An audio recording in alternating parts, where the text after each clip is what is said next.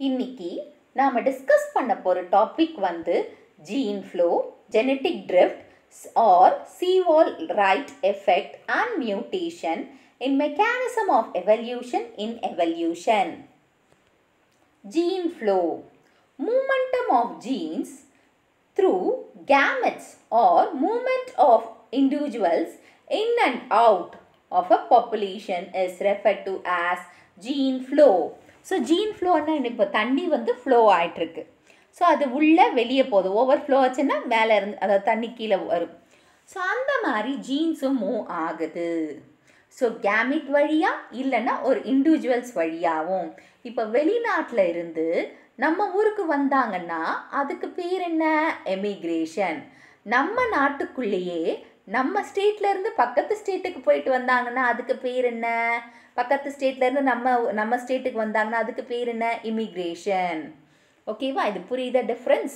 So immigration and எமிக்ரேஷனாலையும் gene flow நடந்திருக்கு அப்படின்னு சொல்கிறாங்க. So the organisms and the gametes that enter the population may have new alleles or may bring in existing alleles but in different proportion than those already in the population. இப்போ ஆர்கானிசத்துலேயும் இல்லை கேமிட்ஸ்லேயும் ஒரு பாப்புலேஷனுக்குள்ளே enter ஆகுது. ஒரு குறிப்பிட்ட குரூப்புக்குள்ளே enter ஆகும்போது new alleles இருக்கும். அந்த new alleles வந்து ஏற்கனவே இருக்கிற அலீல்ஸோடு சேரணும். சேரும்போது ஒரு டிஃப்ரெண்ட் நியூ தட் இஸ் ஒரு டிஃப்ரெண்ட் அதாவது அதோட ப்ரொப்போர்ஷன் ஏற்கனவே இருக்கிறதோட இவங்க வந்து ஒரு ப்ரொப்போர்ஷனை மெயின்டைன் பண்ணணும். ஸோ அதுதான் வந்து பாப்புலேஷன். அதை பற்றி நான் எக்ஸ்பிளைன் பண்ணுறது தான் இந்த ஜீன் ஃப்ளோவால் தான் அந்த ப்ரொப்போர்ஷன் நடக்குது. இப்போ ஃபார் எக்ஸாம்பிள் இப்போ நாம் இருக்கிற இமிக்ரேஷனுக்கே ஒரு எக்ஸாம்பிள் சொல்கிறேன். இப்போ லாக்டவுன் நடக்கிறதுக்கு முன்னாடி என்ன நடந்தது? வெளிநாட்டில் இருந்தவங்க எல்லாரையும் நம்ம நாட்டில் வந்து சேர்ந்தாங்க இல்லையா? அது என்னது? எமிக்ரேஷன். வெளிநாட்டிலேருந்து இங்கே வந்தாங்க. இங்கே இருக்கிற வெளிநாட்டவர்களையும் வெளிநாட்டுக்கு அவங்கவுங்க சொந்த ஊருக்கு அனுப்பிட்டாங்க. எமிக்ரேஷன். அதே மாதிரி ஸ்டேட்டில் வேலை செய்கிற பக்கத்து ஸ்டேட்டுக்கு வேலை செய்கிறதுக்கு போனவங்களை எல்லாரையும் அந்தந்த ஸ்டேட்டுக்கு எந்த சொந்த ஸ்டேட்டோ அந்த ஸ்டேட்டுக்கு அனுப்புனாங்க. அப்போ நம்ம நாட்டுக்குள்ளேயே நம்ம ஸ்டேட்டுக்கும் பக்கத்து ஸ்டேட்டுக்கும் இது பண்ணாங்க. அது வந்து இமிக்ரேஷன். ஓகேவா? அண்ட் இப்போ வந்து அந்த கொரோனா கேஸை வச்சு எக்ஸ்பிளைன் பண்ணுறக்கு பாருங்கள். இப்போ இந்த கொரோனா கேசஸ் வந்து ஊஹானில் வந்தது இல்லையா? ஸோ அந்த ஊஹானில் வரும்போது ஒரு மாதிரி இருந்தது அதோட ஜீன். ஆனால் அது உலகம் பூரா பரவும் போது அதோட ஜீன் வந்து மியூட்டேஷன் அதிகமாக நடந்திருக்கு. அந்த ஒவ்வொரு இடத்துக்கு ஏற்ற மாதிரி மாறி இருக்கு. ஓகேவா? அந்த இது கண்டிஷன் அந்த பரவுறது அதெல்லாம் ஒவ்வொரு இடத்துக்கு ஏற்ற மாதிரி மாறி இருக்கு. ஓகேவா? அப்புறமா அந்த பர்சன் அட்டாக் ஆகிற பர்சனோட இம்யூனிட்டி பேஸ் வச்சும் அதோட ஜெனட்டிக் இதுவை மாறி இருக்கு. ஸோ இதுக்கு காரணம் என்ன? Gene flow. ஸோ இப்போ வந்து ஊஹானில் இருந்து நம்ம அமெரிக்கா, இந்தியா, அப்புறமா என்னது இட்டாலி, இதெல்லாம் ஒவ்வொரு இடத்துக்கு போகும்போது அதோட பாதிப்புகள் அதிகமாக இருந்தது, இல்லைன்னு சொல்லலை. ஆனால் அதுக்கு காரணம் நியூ அலீல்ஸ் வந்து ஒரு குறிப்பிட்ட அலீல்ஸோட வந்து சேரும்போது ஏற்பட்டதை இதுதான் வந்து என்னது அந்த நோய் வரத்துக்கு வாய்ப்பு. ஆனால் நான் ஏன் இங்கே அதை சொல்கிறேன்னா ஒரு பாப்புலேஷனில் இப்போ வந்து கொரோனாவும் கோல்டோட சம்மந்தப்பட்ட நோய் தான். அண்ட் ஃப்ளூ காமன் கோல்டு தான். ஸோ நம்ம அது ஏற்கனவே காமன் கோல்டு இருக்குது. அந்த ஜீன்ஸ்க்கு நம்ம பாடியில் இம்யூனிட்டி இருக்குது. ஸோ அந்த காமன் கோல்டோட சிம்டம்ஸ் தான் கொரோனாவோட சிம்டம்ஸும் கூட. அப்போ என்ன நடக்கும்? அது வந்து பாடிக்குள்ளே வந்து சேரும்போது இந்த காமன் கோல்டோட இதுவும் ஒன்றா ஆகுது இல்லையா? ஸோ அதுதான் வந்து ஒரு நியூ பாப்புலேஷனுக்குள்ளே என்டர் ஆகுது அந்த ஜீன்ஸோட. அதை தான் நான் சொன்னேன் இங்கே. ஸோ அதனால் ஜீன் ஃப்ளோ வந்து ஸ்ட்ராங் ஏஜெண்ட் ஆஃப் எவல்யூஷனாக இருக்குது. ஓகேவா? ஸோ இப்போ வந்து ஒரு எக்ஸாம்பிள் கொடுத்துருக்காங்க பர்ட்ஸோட. இப்போ வந்து capital A. So next ஜென்ரேஷனையும் capital A தான் வந்தது. தேர்ட் ஜென்ரேஷனையும் கேபிட்டல் ஏ தான் வந்திருக்கு. ஸோ இவங்க மைக்ரேட் ஆகுறாங்க. இந்த இடத்துலேருந்து இன்னொரு இடத்துக்கு போகிறாங்க. போகிற இடத்துல பார்த்திங்கன்னா இங்கே வந்து ஸ்மால் ஏ இவங்களோட ஜாயின் பண்ணுறாங்க. அதாவது இது வந்து புது அலீல், இது வந்து புது அலீல் இன்னொரு அந்த ஊரில் இருக்கிற அலீலோட போய் சேர்றாங்க. இன்னொரு ஸ்மால் ஏ இருக்கிற அலீலோட இப்போ சேரும்போது என்ன ஆகுது? மைக்ரேஷனால் சேரும்போது ஏற்கனவே இருக்கிற இடத்துல இவங்க இந்த அலீல்ஸோட சேர்றாங்க. சேரும்போது அந்த அலீல்ஸும் இருக்கும், புதுசாக உருவாகின அலீல்ஸும் இருக்கும். ஸோ இது வந்து ஜீன் ஃப்ளோ மைக்ரேஷனால் ஏற்படுது அப்படின்னு சொல்லியிருக்காங்க. Genetic drift R Sewall Wright effect. Genetic drift is a mechanism of evolution in which alleles frequencies of a population change over generation due to the chance that is called sampling error. இப்போ இந்த genetic drift வந்து ஒரு mechanism of எவல்யூஷனில் ஒரு part தான்.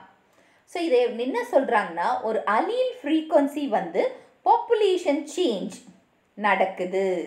Allele ஃப்ரீக்வன்சியால் population change நடக்குது.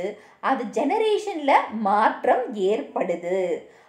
அந்த மாற்றம் ஏற்படுறதுக்கு என்ன கொடுக்குறாங்க, நம்ம ஒரு சான்ஸ் கொடுக்குறோம் இல்லையா, அதுதான் sampling error. Genetic drifts occurs in all population size, but its effects are strong in small population.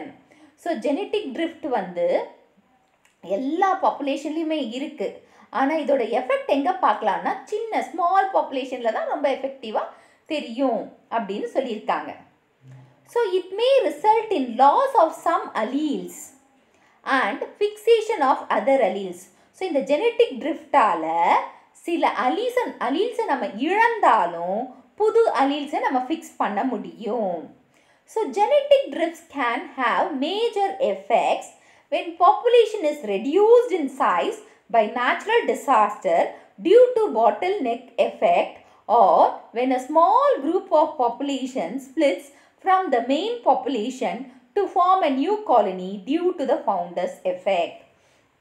இதுக்கும் நான் கொரோனாவோட எக்ஸாம்பிள் எடுத்துக்கிறேன். இப்போ சிட்டிஸில் வந்து கொரோனா கேசஸ் அதிகமாக இருந்ததுனால அங்கே இருந்த அதாவது பாதிக்கப்படாத மக்கள் வந்து என்ன பண்ணாங்க, அவங்க சொந்த ஊருக்கு போயிட்டாங்க. இப்போது சிட்டிஸில் வந்து கேசஸ் அதிகமாச்சு.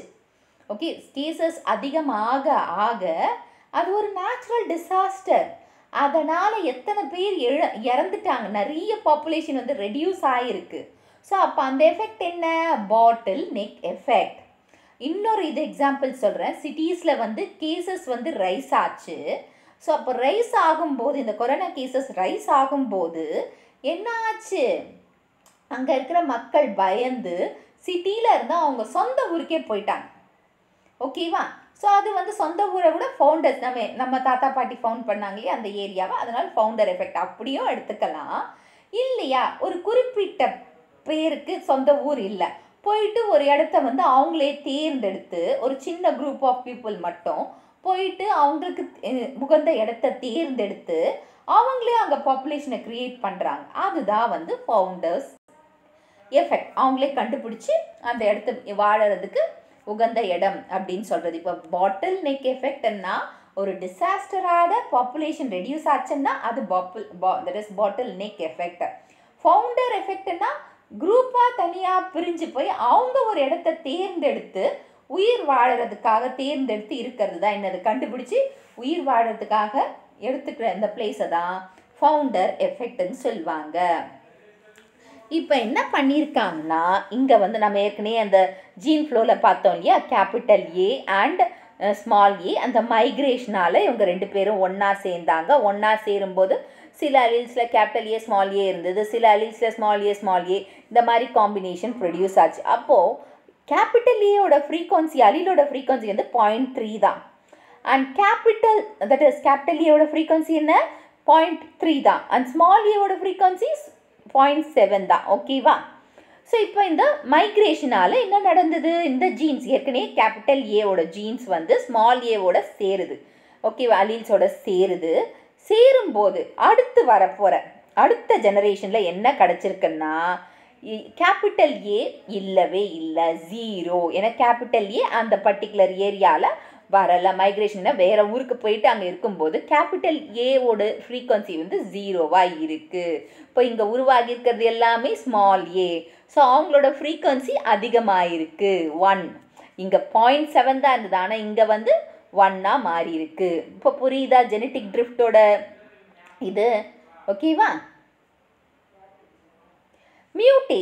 மியூட்டேஷன்னாவே என்ன, சடன் ஹெரிட்டபிள் சேஞ்ச்.